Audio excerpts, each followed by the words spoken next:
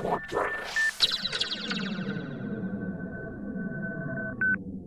and welcome to episode 1 of the Audio Drama Production Podcast. I'm Matthew of Yap Audio and I'm joined by my partner in crime, Robert. Hello there.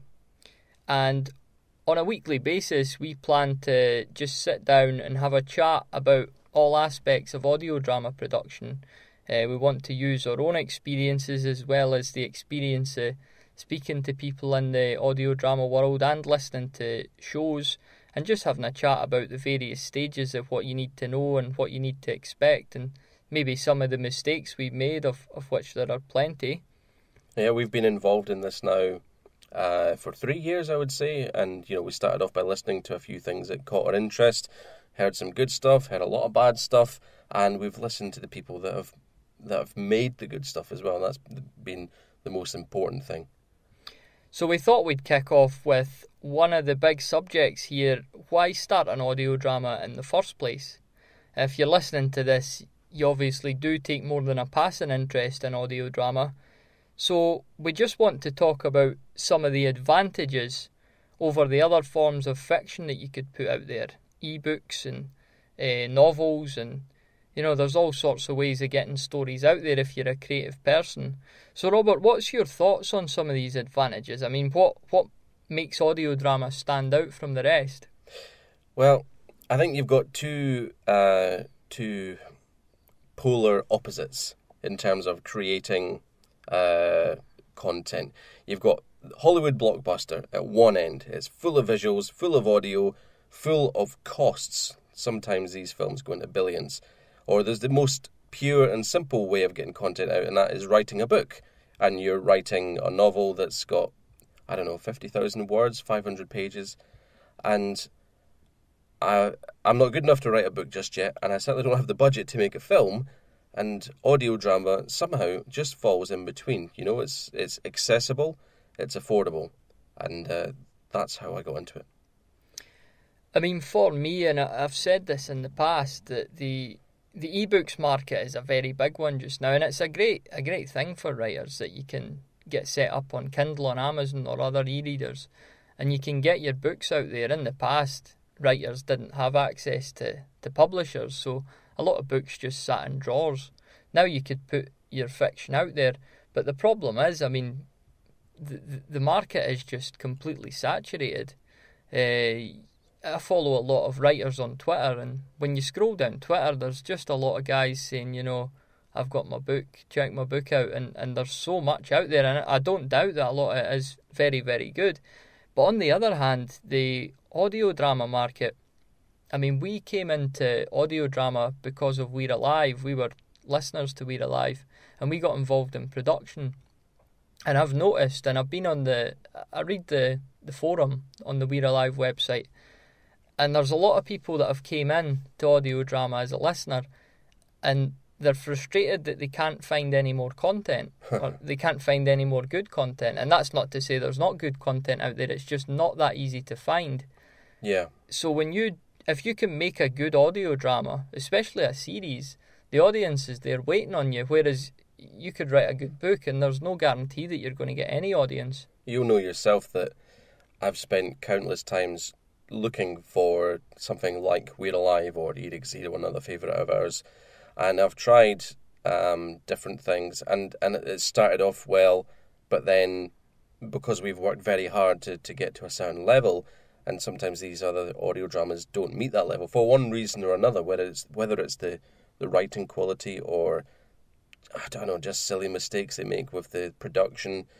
And yeah, it's difficult. There's a lot of either poor stuff or average stuff out there, and once you've heard the good stuff, you don't want to go back down. I mean, one of the other popular ways of putting fiction out there, and I'm a huge fan of audiobooks. I've got a lot of time for audiobooks, and I probably listen to more audiobooks just now than I do audio dramas. But there's something for me about an audio drama that just puts you there, and an audiobook can't quite achieve that, whether it's the acting. If it's pulled off, the sound effects, the soundscapes, you really do forget that you're listening to a performance sometimes. You just get immersed in the whole story world. Yeah, I find with audiobooks, I do like audiobooks, but it's too easy for me as a person to switch off.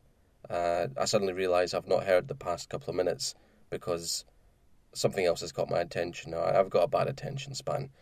But yeah, audio drama can really, if it's done right, if the sound is crafted, and you're actually in the shoes of the person that's walking down the echoey hallway, wondering what's around the corner, and you can be really gripped. So while I do like audiobooks, they have to be really good to keep me gripped in the same way that audio dramas do. I suppose in the same logic, and we will cover this properly in a later episode, it's easier to pull the listener out of the suspension and disbelief if you do something bad in an audio drama. Because very true.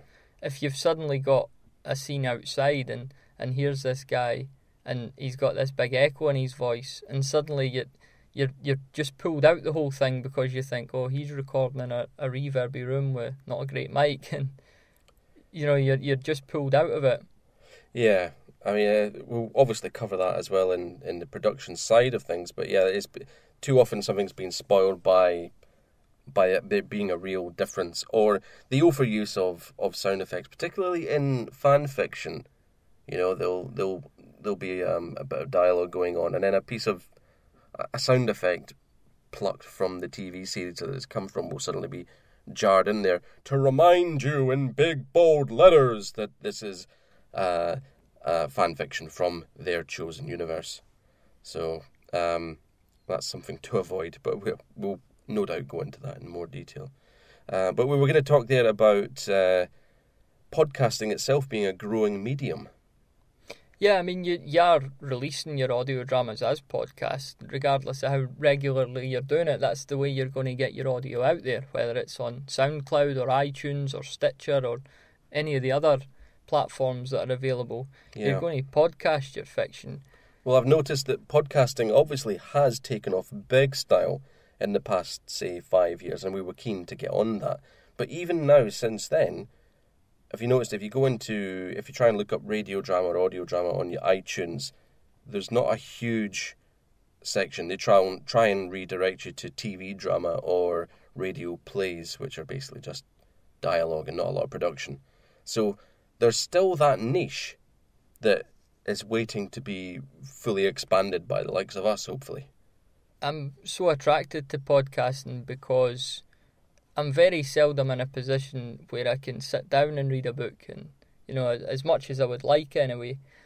Podcasting, you can listen to them at work, drive into work, on the bus. You don't need your eyes, and that takes a lot of things out the equation. It means it gives it so much more flexibility, and I think that's in our society. We're all getting a bit busier, and that's where podcasting has the advantage, and that's why with audio dramas being podcasts, I think that the future really is quite bright for the whole medium. Yeah, we just need to make sure as a group, as a community, that we're delivering the right sort of content, the right sort of quality, to make sure that the public latch onto it and feed the fire, if you like. Otherwise, they're going to say, "Oh, this is rubbish."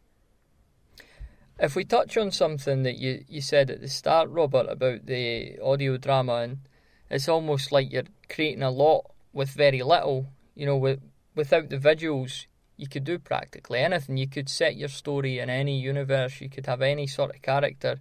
You could really capture the imagination of the listener. And if you were making amateur movies or a TV show or even a film, you would have to have the necessary budget to achieve that. Whereas in audio, you can be as bold as you like when you're at the writing stage. Absolutely, yeah. And the one thing that always intrigued me when I was younger was that when they make sound effects, even for TV, if it's a sound effect that you don't necessarily see the event happening, they don't replicate the action in order to make the noise. They make a noise that is convincing to the human ear. And that's something that is obviously an art form which comes into play here when you're building an atmosphere that convinces the brain, or is information that goes to the brain, and the brain paints its own picture. And quite often it's the things that you don't even realise you're hearing but your brain's making that picture anyway. And when you hear the actors' voices and your imagination conjures up a character, and that's much more intimate than a film putting George Clooney in front of you and saying, here's your protagonist. And this is what he looks like. And that's that. Yeah. Have you ever listened to the radio and you've listened to one particular presenter say a particular accent, if it's a national station, and then eventually you might see that person, what they look like, and you think, no, that's not what they look like. They look like this in my head. And it's the same sort of thing. You know, you don't necessarily picture the beard or the glasses or the hat unless you're told they've got it. You've got a very specific picture in mind. So yeah, the whole thing can be a very enjoyable, satisfying and rewarding hobby. Under no illusions that we're going to make a ton of money at this stage, if ever. But it's something that can... You know, there's a lot of different elements to making it an audio drama. It isn't just sitting, typing away words forever and ever and ever, which I think puts a lot of people off writing a book, is that they're put off by the idea of writing 40,000 words, or even 5 times that and then cutting it down to 40,000 words. It just, how do you begin? Whereas this, you write the script, it's dialogue with a bit of direction, and then you've got to work on the music, the sound effects, if any of the above. There's lots of different facets to making audio drama, and it's varied, and someone like me with a short attention span, again, thrives on that. It's an interesting process working on an audio drama because there's various stages, and it's quite a bipolar thing because you do certain things, you know, you write the script, and it's when you sit there with the blank Word document at first, it could be a bit intimidating, but you get into the swing of it, you get a good script, and that's sort of you're on top of the world. You send the script out, and then you've got a bit of weight on the lines coming back in, and then when the lines do come in, you've suddenly got this mammoth task of putting them all together, sorting them all out, and then you start diving into acquiring sound effects. And again, this is something we'll cover in another episode, but it gets to a point where you do think, are we ever going to get this done?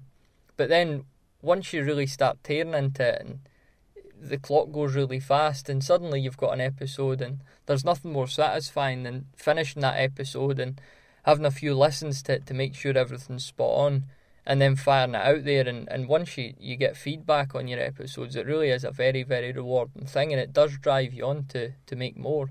It's very much like a rocket taking off to go to the moon, for instance. You think we're never going to get to the moon because it's 250,000 miles away or whatever it is, something like that. But the hardest part is getting the entire weight from still to moving up the way. And as it gets faster and faster, and the rocket itself gets lighter and it's gaining momentum, suddenly you're halfway there, and you know you're going to get there in no time because you've got that momentum. And like anything else, basically, it's getting started that's the hardest bit. So I think we'll wrap it up there for this first episode, and next week we're going to be covering recording, location or studio. So be sure to subscribe to the podcast and stay tuned and listen to that when it comes out. If you've any subjects that you'd like to be discussed on the podcast, maybe you'd like to email in with some points, maybe you disagree or agree with something we've said, and we welcome that. This is only our opinion. Please get in touch with us at matthew@yapaudio.co.uk or robert@yapaudio.co.uk. That's very similar to my email address. Yeah, I copied. Well, thanks for listening, folks, and tune in next week on the Audio Drama Production Podcast. Look forward to having you.